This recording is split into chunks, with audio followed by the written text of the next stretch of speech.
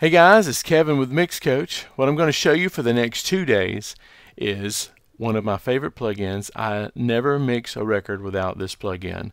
Now this is iZotope 3. There is a newer model now, and I will be reviewing that in the days to come. But I wanted to show you before I stopped using this how much I use it and exactly what I do. Let's just it's just an all-purpose plugin. I asked one of my mastering engineer friends, I told him that I didn't have a whole lot of budget to do mastering, but what would he recommend? And hands down, he said this was the best thing that was on the market, especially in this price range. So what we have here is a song called Broadway. You've heard it before, and it happens to be the song download of the month this month at MixCoach Member. So if you want to grab this song, be sure you check out MixCoach Member. You can find it at MixCoachMember.com. Okay. Now, let's just start at the top. The Parametric Equalizer is a very cool tool. This is not an exhaustive look at everything it does. I'm just going to show you what I do and how I get the most mileage out of it.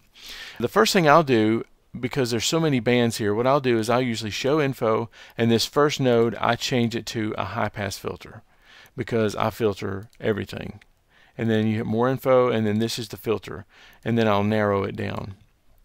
Okay, so let's listen to just a little bit of this song, and what I'm going to do, as you narrow this filter, if you see there, you get a bump there.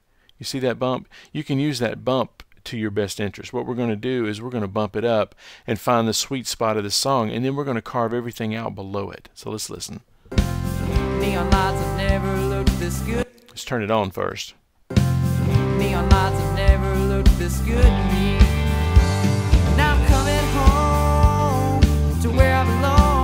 Okay, that's about the sweet spot. What I'm going to do is widen it out now just a little bit so we don't have such a drastic bump. Neon lights have never looked this good to me. Now I'm coming home. Okay, and then you might want to add a little top end to it. I usually grab one of these higher frequencies here. Neon lights have never looked this good to me. Now I'm coming home to where I belong. Now, one thing to keep in mind on these mastering plugins is that you can tend to go overboard with the EQ. You really want to keep your EQ within a dB or two.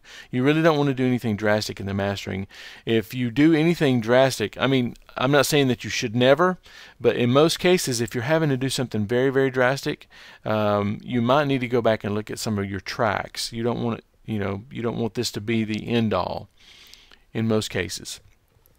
Okay, let's just say you find a frequency that you can identify, but you want to either boost it or cut it. Let's take a listen. What I'm going to do is hold the Option key, and then you can press along here, and it basically cuts everything out except for that frequency, which makes it really easy to find things that are bothering you, say a sibilant problem, an S problem.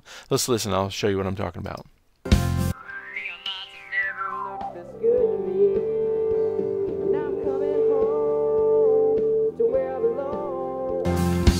So it makes it easy to identify. If you hit this problem, you see down at the bottom, right there it says 501. That's 12.9 dB. This makes it really good for finding those problem spots in the EQ. Say a certain bass note's getting out of control, you can find this bass note, maybe do a little cut, and maybe you can do some compression, which I'm going to show you tomorrow. Okay, so let's just keep going here.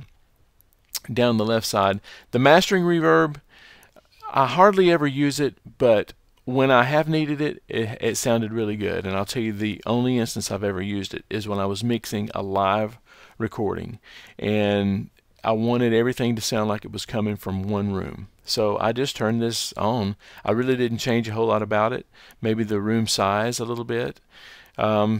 And I adjusted the wet signal up just a little bit, and that was all it took. So hardly ever use a mastering reverb, but it really does come in handy. Now the Loudest Maximizer I use all the time. So the Loudest Maximizer, let's turn it on, and what I want to do is pull this down to 1 dB, minus 1 dB. And the reason I do that is because most consumer grade D to A converters, like the ones in iPods, or maybe not iPods, but some of the cheaper personal music devices, or even your car sometimes, don't have the kind of converters that can handle all this gain that you're giving it. So for mastering, especially MP3s, I usually run it down to -1. And usually you can actually get a little bit more of compression out of it without it sounding squashed and distorted. Another thing I do too is I'll turn the DC offset filter on. It's just I don't know if it's a superstition or just something I'm used to doing, but I have seen bass notes that tend to ride above and below the line on a waveform, and this eliminates that, so it gives you more headroom. So let's listen to this, and I'm going to pull it down and you watch how effective this is. Neon lights have never looked this good to me. Now I'm coming home.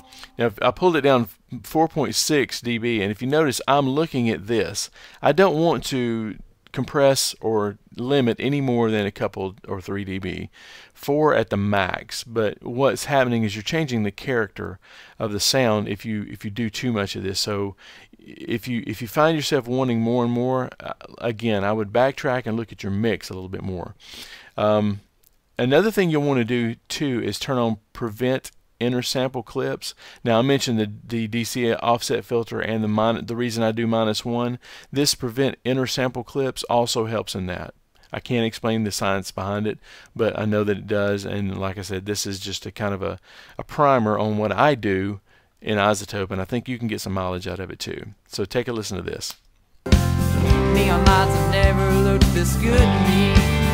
Okay, so I want you to hear what we've done so far. All we've done is turn on the parametric EQ. I've done a little low filter. We've got a little bump before it filtered out, and then I've got a little bump up here, 1.5 dB. No mastering reverb, and I've got the Loudest Maximizer at -4.6. We're knocking about maybe 2 dB down. We'll take a look. Neon lights have never looked this good to me.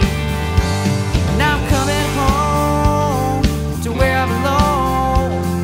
Okay, it's okay if that thing bounces around and hits maybe 3 dB, maybe 4 dB, just for a short sample like a snare drum, and the sound of it still sounds good, then you're good. Because if it sounds good, it is good. So let's listen to the before and after so far.